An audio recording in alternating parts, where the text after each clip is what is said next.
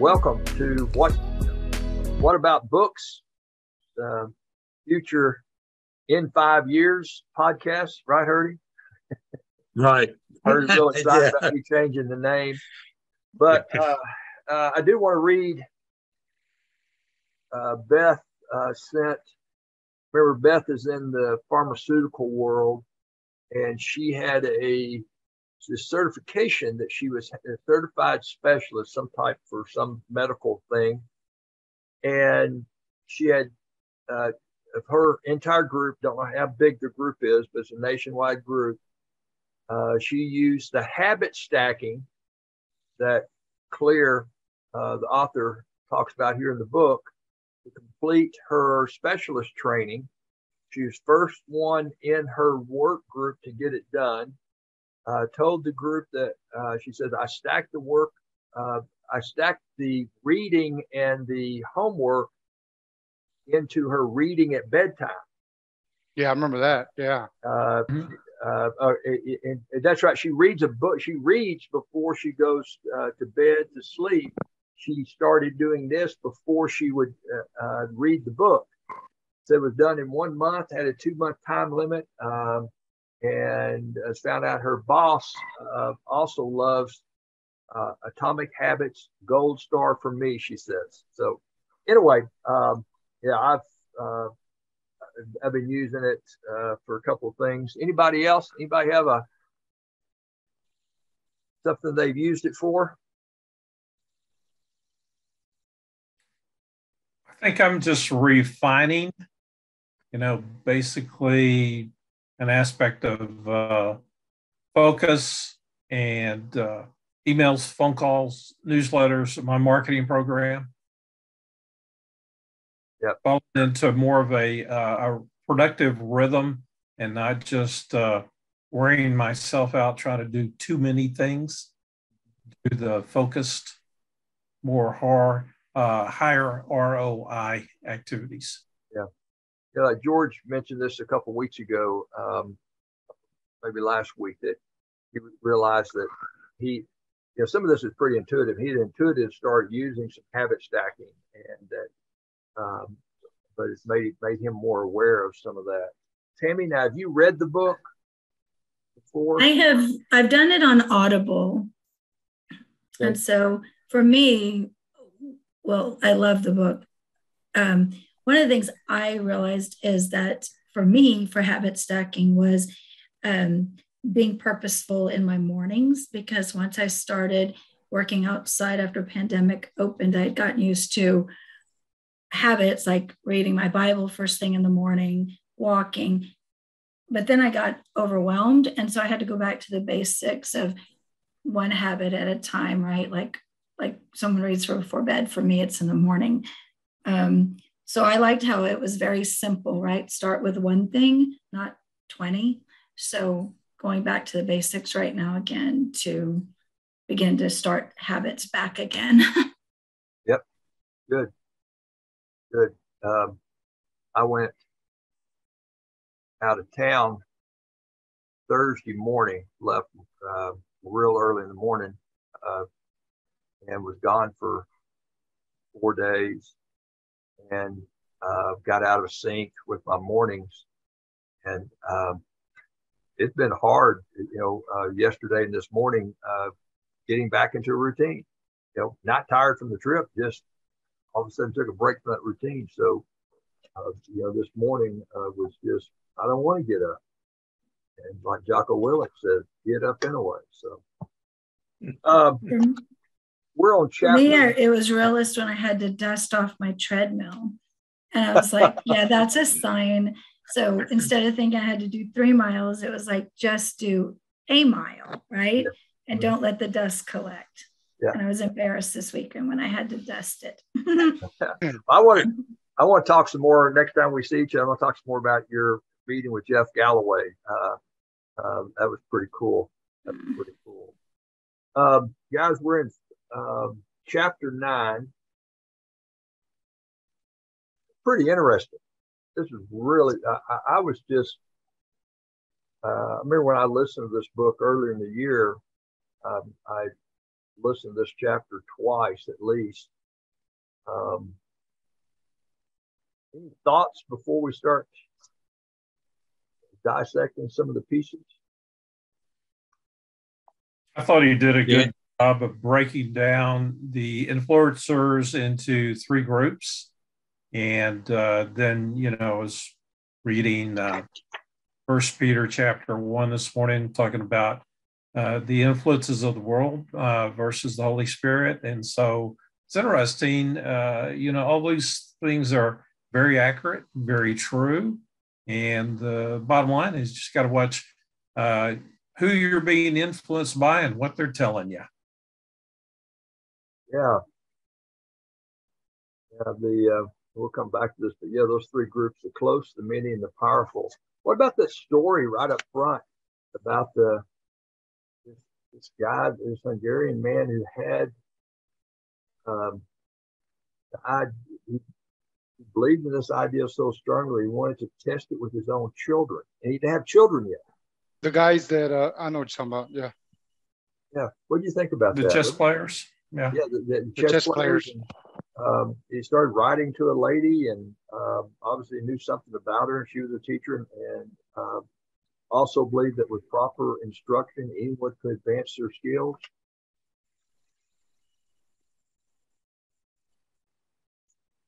Pretty interesting. Very. So if you saw the Venus, the Williams sisters movie, I think it was put out in the middle of the winter, kind of along the same lines.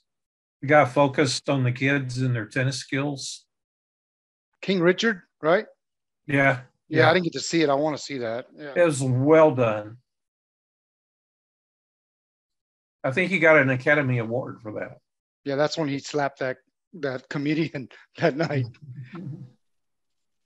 Yep. Oh, did he? Was that you talking about Will Smith? Yeah, that's when he slapped. Yeah. He was the father figure in the movie. Oh, okay. Any other? That's correct. Just random thoughts about the chapter.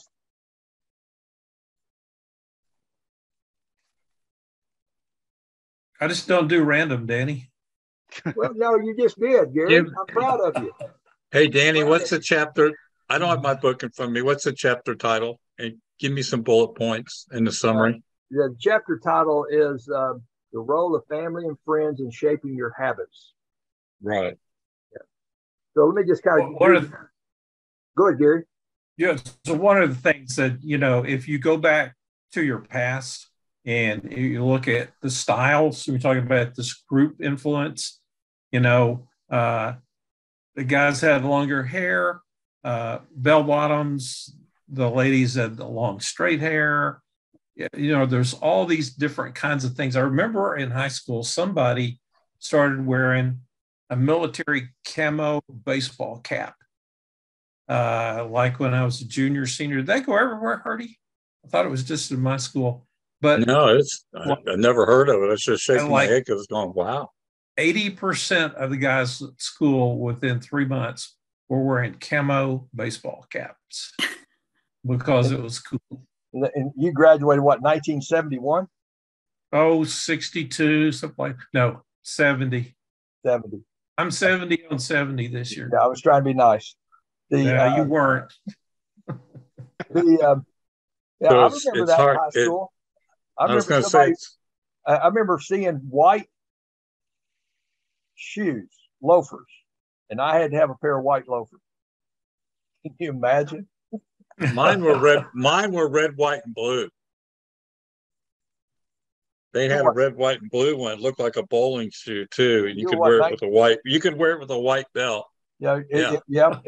And one of those big collared silky shirts. I mean, you were styling. Hey, did you ever have a white tie, Hardy? No. I wore mine until it had so much gravy and grease and chili dip on it. I had to throw it away. Yeah. Moving on, chapter summary. I'm going to jump to the chapter summary. Please do. And then back up from there. the culture we live in determines which behaviors are attractive to us. Yeah. I'm just trying to be more random. Sorry. No, that's yeah. I was just on the phone a few minutes ago with a man named, a guy that's become a friend, Adam, and he just moved here after 15 years as a missionary in the Dominican Republic.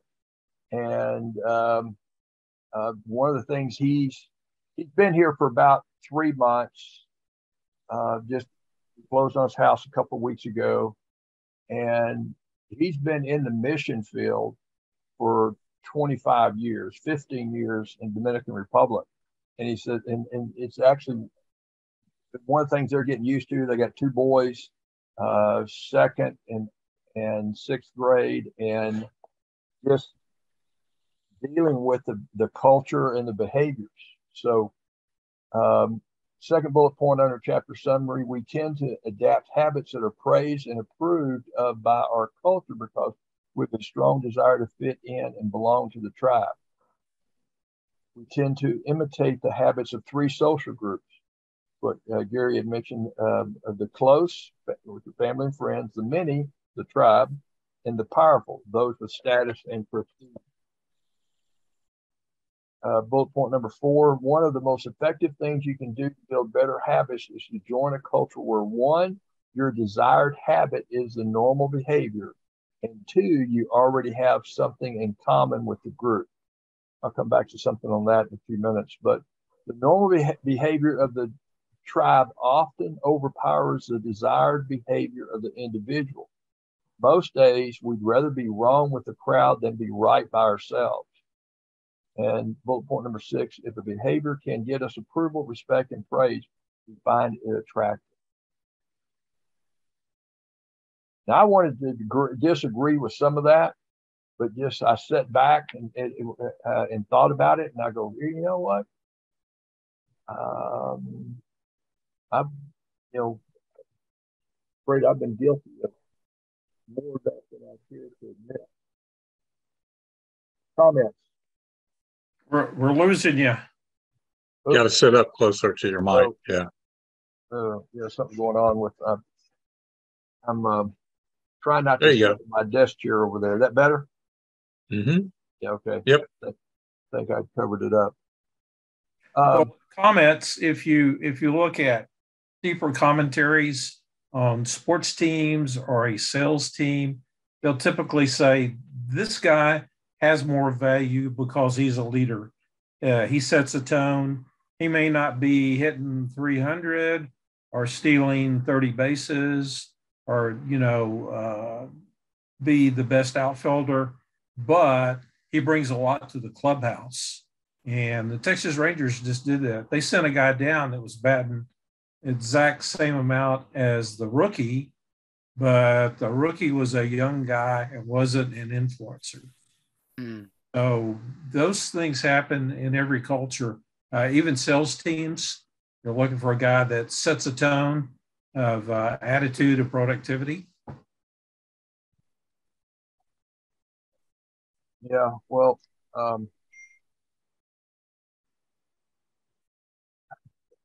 maybe think about it. I'm not going to mention the ball player or the team's name, but didn't know him personally. Knew who he was. He knew me. His dad knew me, but we didn't know him that personally. But a boy that was ranked number 1 or 2 in the country as a quarterback, got recruited by a college team. Dad had a lot of influence over him. This was 12 years ago or so. Dad had a lot of influence over him. Kid was just as solid, thoughtful. Then he goes to this college team, and by the end of his first year, he ended up starting his first year because of an injury of the starting quarterback, and the team influence and some looseness of the coaches, he didn't perform near as well, transferred 2 years later, is still in the pros, did go to the pros, but has never performed what we all thought he would. And personally, I think it was the college team that he went to play for, and the lackadaisical, just the whole influence of that team.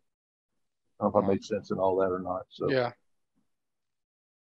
So his surrounding that kept him from being successful.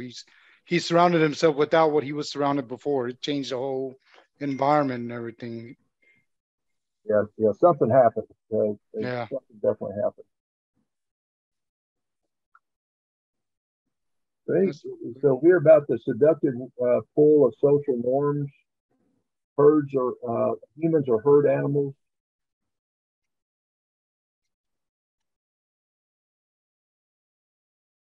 The customs and practices of life in society sweep us along. I can say that, about 6 weeks ago, we started our team. We decided that our sales team, our loan officers, if they were going to stay on the team, if they weren't closing a certain amount of business, then we put some requirements on them. And one is that they had to come to, right now, for instance, they're in a power hour with Brett Hall, that's on our team in Austin, and where they're smiling, they're prepping for the power hour out of their CRM. They do that for 30 minutes, and then they start making calls to get appointments.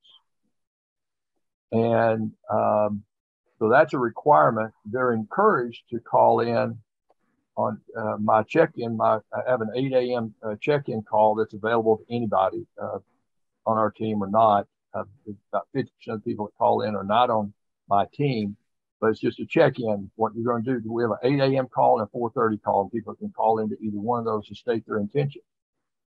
And I can tell you that those that call in that call 3 times a week, they're on that power hour, their whole mindset is changing about making sales calls.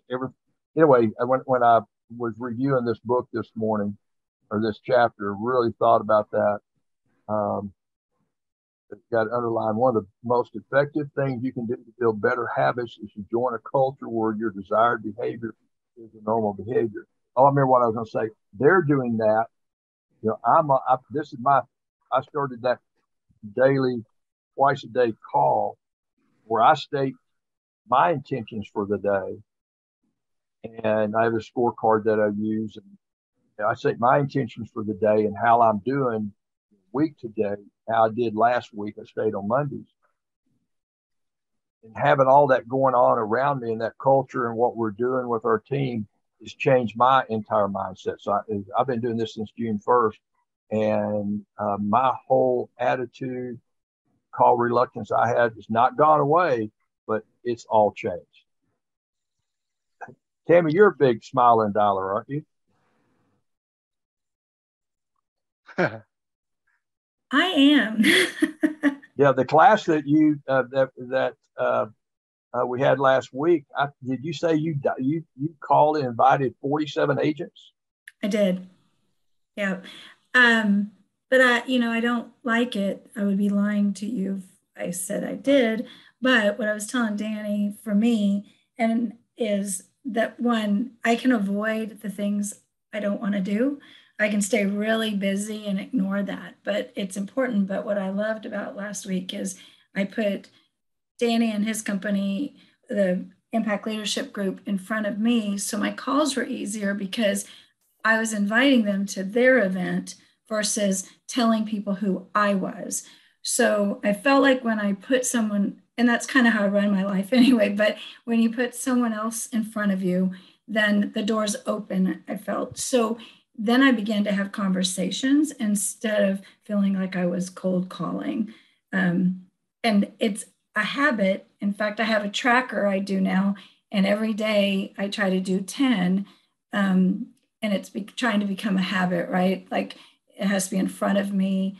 I do it, but I enjoyed it too. And then I felt like I was able to be used in some other ways as well through conversations. So it was, but I would lie if I told you I enjoyed it, but it's getting better. And my mindset is changing. So.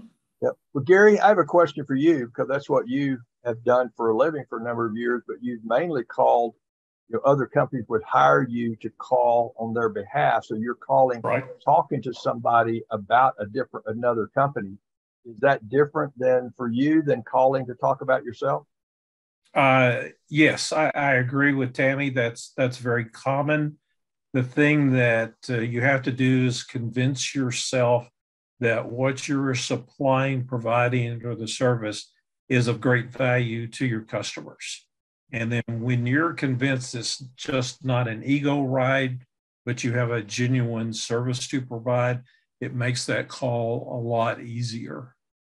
But at first, it's awkward because it sounds somewhat egotistical. And then you have to really dig down and say, no, I've got something that can really help people. Good. Hey, Tammy, have you read the book 7L, The 7 Levels of Communication by Michael Maher, M-A-H-E-R? No, sir. M-H-A-E-R. M-A-H-E-R. He's been recognized at least twice by the National Association of Realtors, introduced on stage as the #1 most referred realtor in the United States. And so some of his 7L, and one of the things he talks about in there, I'm on one of his live events once a month or so, but he constantly promote what you do is you call people to invite them to another event. And that's Nice. what you're saying, Tammy, is right out of his book. And he has the communication pyramid. You can Google communication pyramid and 7L communication pyramid. Click on images and you'll see that there. And my scorecard is built primarily points around that. So let's brainstorm here a minute. On page 117, make your habits even more attractive. You can take this strategy one step further. Join a culture where 1, your desired behavior is the normal behavior, and 2, you already have something in common with the group. What's something we could brainstorm about and how that would work? How we would.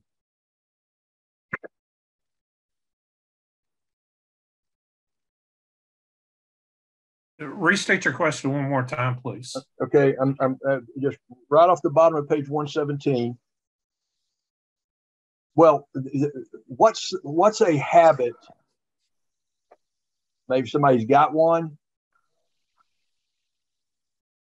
that, let's just brainstorm around a habit that somebody would want to develop and how we would use these 2 points. So you want to develop X habit. So what's a culture where that desired behavior is normal? And 2, you already have something in common with the group. Or just an example. I mean, he gives an example here, and I'm trying to remember it, is something called Nerd, that this guy named Steve Cam runs a company called Nerd Fitness, which helps nerds, misfits, and mutants lose weight, get strong, and get healthy. His clients include video game lovers, movie fanatics, and the average Joes who want to get in shape. Many people feel out of place the first time they go to the gym or try to change their diet. But if you're already similar to the other members of the group in some way, say you're a mutual love of Star Wars, that change becomes more appealing because it feels like something people like you already do. Hey, I kind of got that when I read it. Don't get it any better right now. When I read it the first time, don't get any better right now. But he says that our identity is singular. You're a reader, you're a magician, you're an athlete. But when you join a book club or a band, you become a reader, a magician, or a cyclist. So what's it? I'm trying to think of a habit. Anybody got a habit that they're wanting to develop? Then how you would? So let me give you an example. Our pastor at our church gave a sermon about the fundamentals of Christian behavior and said, here's the way that it really works, and the only way you're going to change is if in your Bible, you're in your Bible every day, you're reading, you're in an affinity group, you're plugged in, you're serving.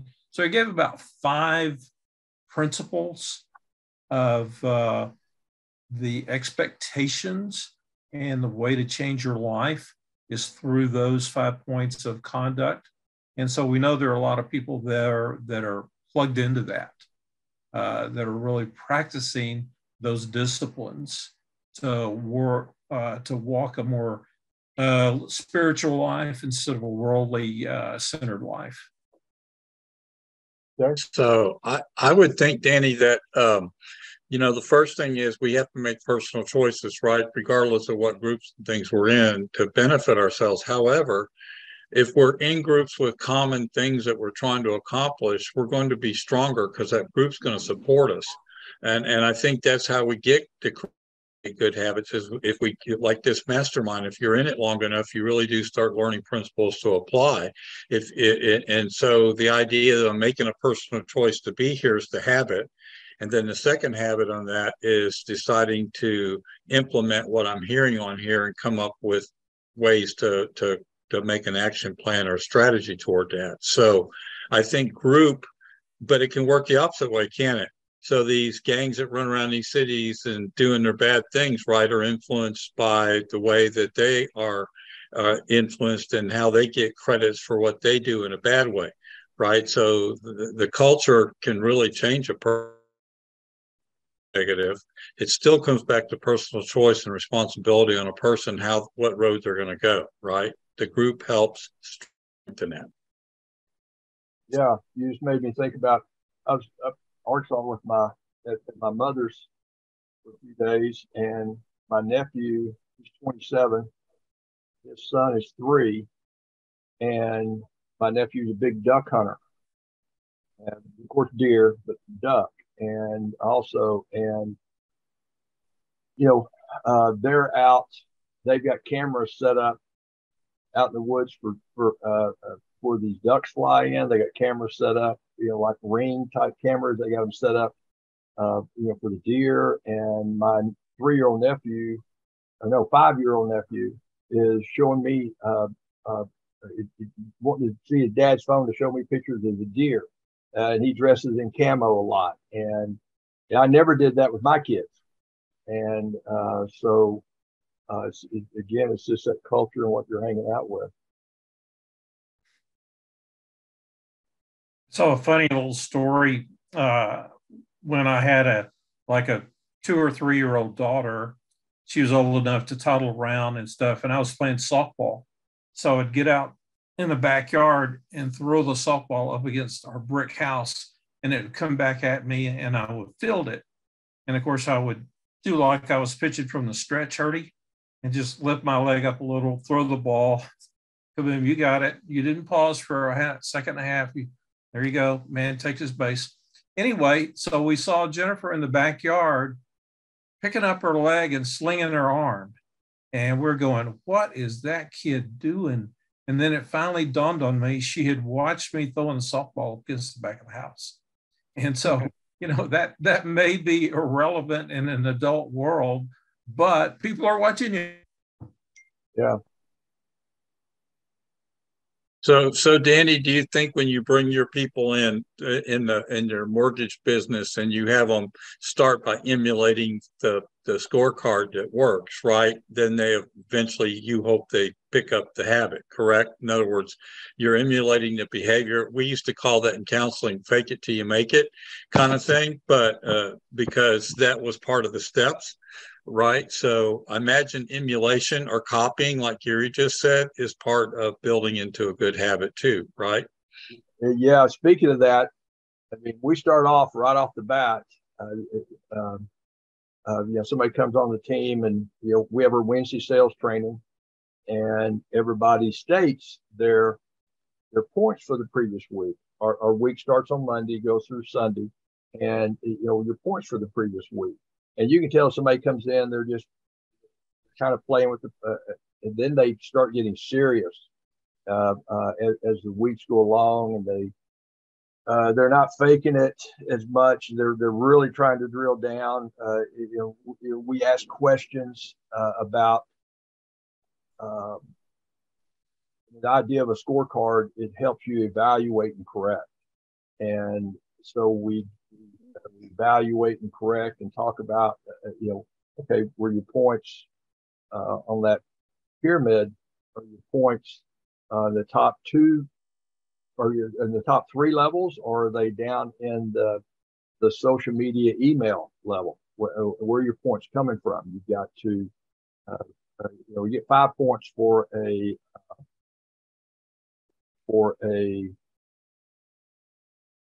phone call, 7 points for 5 to 7 points for a one-on-one meeting people, different types of points for different things. So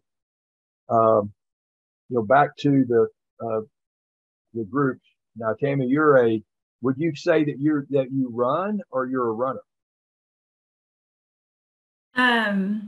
Well, in Jeff Galloway's term, I am a runner.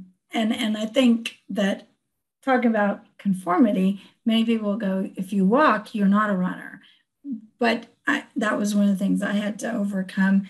I found a group of people that they ran like me, which we all finished half marathons just like the runners, and we somehow thought we weren't runners. But I grouped myself with people that were like runners, which gave me the ability to continue on had I been defeated, right? Because people can go, oh, you can't do that. If you can't run a full mile without a 15-minute or 15-second break, you're not a runner. So when we're talking about these habits, right, back then I could have easily given up. I did many times, actually, until I found my group. And then I ran 13 half marathons. Yep. So, oh, wow. Right. Yep. And I finished just like everyone else did. Yeah. So, yeah. right, regardless of my height and my weight. So, yeah. There is that whole thing around the run walk method of Jeff's, but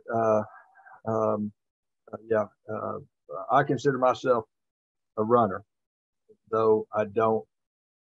I did finish 19 miles of a marathon back in February, but I just ran my first mile without stopping about 3 weeks ago in probably 15 years. And so, yeah, I know exactly what you're saying is that I hadn't my purpose of the question, and he talks about here, is that with groups, you become not you become, you don't ride cycles, you're a cycler. Okay. So different things that make you that. It comes along to your with your identity. So is this the book that talks about, because I know this chapter talked a little bit about our habits. It says we don't choose our earliest habits, we imitate them. Yep. Right? And I think one of the things, is this the book, I read a lot of it, where it was talking about as children we learned to stand up in the shower, but yet there was really no reason that we had to stand up in the shower, because if you laid down in the shower, you'd still just get as clean. I don't remember that. That's interesting. And so I think it's this book, but it was talking about how we do things just because our parents or our family, but then when you do something different, people find you weird. So like if people saw you laying in the shower, they would think that you're kind of crazy, right? But the truth is we all get clean. And I think this book talks about standing out in a crowd and kind of being right to yourself. at least I thought it was this book where it was like sometimes doing what you feel is right or whatever, or breaking those molds feel odd and people judge you, but to stand right is still the right thing. Not just because we, you know what I mean? Like, so at my age, if I wanted to lay down in my shower, I should be able to without feeling that it's wrong, because there's no wrong about it. It's just breaking a habit. I could have sworn it was this one, but might have been. I read a lot of them, but that was one of makes me kind of think of this. I just did a word search on my digital version, and I don't see there's quite a few about shower. We're talking about 10, 12 comments about shower. Be careful what you search. What's that? Be careful what you search. Yeah, really. Yeah. One heck of a response. Yeah. Well, I'm in the book. I'm not, I'm not on the open internet. I'm in the book, but yeah, I don't see. Okay.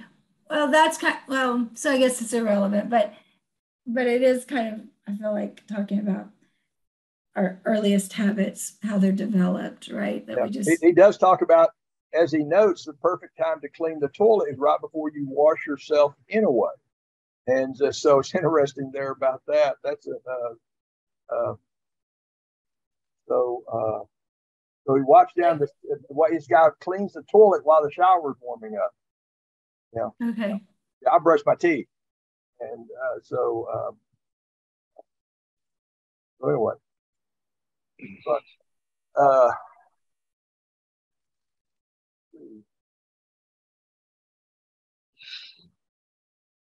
Now I got me thinking what book I read. yeah, I'd like to read that. The Sonny's reading a book right now we've been discussing called Performance Habits. That's okay. That's pretty interesting. I think it was kind of like the conforming thing where I feel like we do things just because our parents did or whatever, and then we teach our children that they can't go outside those windows, which causes them frustration, when really are those rules or just the way you preferred them, right? Mm-hmm. And doesn't mean it right or wrong, and it limits people for being their self. But I got to figure this out. Yeah. This imitating the many, won't go into it, but that whole exercise conforming to social norms, where this psychologist began to experiment with the subject would come into a room with a group of strangers. The subject didn't know that the other participants were actors planted by the researcher and instructed to deliver script answers to certain questions. And so, that was really, really interesting. And so Danny, a golf story. So your boy from Arkansas, John Day, who, is on the pro tour, crazy guy. But the fact of the matter is he never had a professional coach. He watched the comics strips of Jack Nicklaus techniques in the newspaper and learned how to play golf by emulating what Jack Nicklaus told people to do, the steps for certain swing techniques, whether it's in a sand trap, from fairway, from a driving range, and that's how I learned how to play golf. So, there is ways to form habits by emulation, right? But I still think that, and then you go out and you have to repeat it. And what's the old saying? I don't have top of my head, but I think you have to do something X amount of times before it actually becomes part of your normal routine. Yeah. Like, I walk that 100,000 steps a week. So my routine in the morning is to get up and do quadricep, hamstring, and Achilles work before I ever walk out the front door. In other words, I'm stretching the body. So that is just what used to be a pain. I didn't want to get up, get the tape out, start pulling and stretching. Now I just get up and do it. So that's converted to a habit, but it took a bunch of time to do it consecutively before it just became something I get up and do now, if that makes any sense. Yeah. Another observation too, as you've changed companies or maybe made a slight career shift in your working years, you'll find different cultural biases for every company and expectations. And they don't sit you down and say, here's our culture. They might lie to you and say, oh, everybody's highly valued. They all say that. But you'll find out from your peer group what's acceptable, what's not, that sort of thing. Yeah. And it takes a while. True. Yeah. Truth.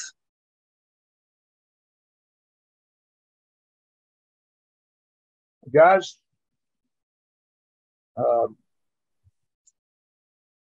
finishing up early today, not as many people on here. Actually, besides Tammy, we had two other new people that were joining us that obviously didn't. But next week, we're going to talk about how to find and fix the causes of bad habits. Interesting chapter there, of course, also. Any parting comments? Watch who you emulate. Yeah, my whole thing around in 5 years, this book is, in 5 years, we're going to be the same as we are today, except for what we read, what we listen to, what we watch, and who we hang out with. So it kind of proves that point that Zig Ziglar said, 50 years ago, wasn't that long ago, probably 45 years ago, the first time I heard him say it. Mike, any parting words of wisdom? No, I enjoy this every week. So, I mean, I've been working a lot on myself, and I still got some bad habits I have to overcome. At home, I did really well, like I told y'all before. But my change in habits I end up losing my keys, end up losing my other ring, and so I can't find them anymore. So I don't know if y'all recall, I stopped putting them in my spot in the kitchen because my wife would complain. I started taking it to my closet and removing my items there. Well, now I lost my set of keys. I have never found them since 3 weeks ago. Are you kidding? No. Okay, that's not how this is supposed to work, Mike. I know, but that's next week. Yeah, okay. That's next week, Mike. I've been working on stuff, also communicating with people, following up, working on, with me, like in real estate, I love doing real estate. It's just very hard. And the way people don't understand what our roles are, what the title company does, what's to be expected. There's so many moving parts, and a lot of customers don't understand that. Like for Tammy, I had a customer think that Tammy would go and call his mortgage company and set up his banking information for his escrow account. He said, "Why do I have to do that if I'm paying you?" It doesn't make any sense. Like, oh my God. Yeah. I hear some doozies there. Yeah. I did hear a really good quote from Ziglar. You're talking about, attitude and the way you impact people and things of that nature. And said, aren't you concerned that your exuberance and your upbeat attitude and all that kind of stuff are going to run people off? And he goes, you're going to get far more people to come to you and use your services by being upbeat and kind of on the loud side and forceful instead of being, negative and a jerk, or just being so low key, but takes you seriously. So outweighed the positives on the whole culture follower thing versus what you might lose. Yeah. Amen to that.